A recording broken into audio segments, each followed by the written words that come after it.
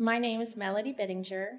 I am the Vice President of Finance Shared Service Center for MGM Resorts International. And what I'm over is the client services team, who are the intermediaries between our properties and the center. I'm also over the administration team and the project team, which they are looking for new technology, doing innovative projects, implementing technology, and responsible for business initiatives within the company. So I think it's so important for a shared service center to branch out into this, to continue to show their value. We have the expertise and the experience to bring in new technology and processes and ideas that can drive revenue throughout the entire company. If we remain stagnant, our value remains stagnant.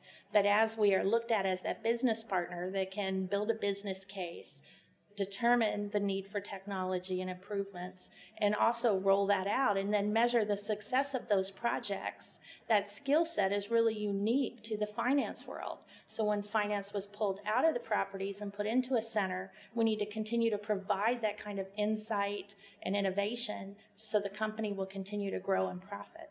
The steps that we took at MGM to integrate those non-traditional processes were to add a team. We initially had a project team that we saw that they also needed to understand technology and data, and then we continued to grow those skill sets. So as the need grew, the team grew and went from about 4 people to up to about 22.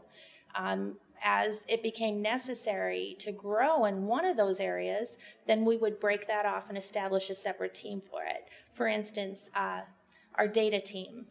Obviously data is critical to the success of any company at this point. So that team broke off and it's its own vertical now. But the project team itself continues to explore and find innovative new ways to improve processes for both the center and the properties. It's important that we're that business partner that can look at the front of the house and drive change from the back of the house.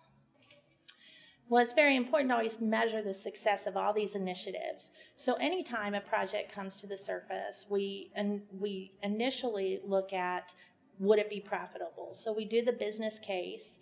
We also develop the business requirements, but we also measure, what are we expecting to achieve? Is it a cost savings? Is it a revenue enhancement? It can be either or. And then as it's progressing, we're expected to also monitor the cost associated with the project. And are we on track for the savings and or the revenue that we were expecting to obtain from this initiative? So it's very important that you know what the end goal is and you track and monitor that throughout the project or initiative. So for 2015 and 2016, our primary focus is on excellence, and that reflects in several different ways, and that's throughout our corporation. So we want to obviously achieve excellence by delivering on shareholders' expectations, driving value in our stock, driving more revenue, partnering with initiatives that are cutting edge and going to put us as industry leaders in our market. So for instance, we've worked with Lexmark on bringing our casino accounting department together and developing new ideas and new ways of doing that work that is heavily regulated by the gaming industry and by the state. So we look at ways to be innovative and invest in these things that will put us ahead of the game beyond everybody else in our industry.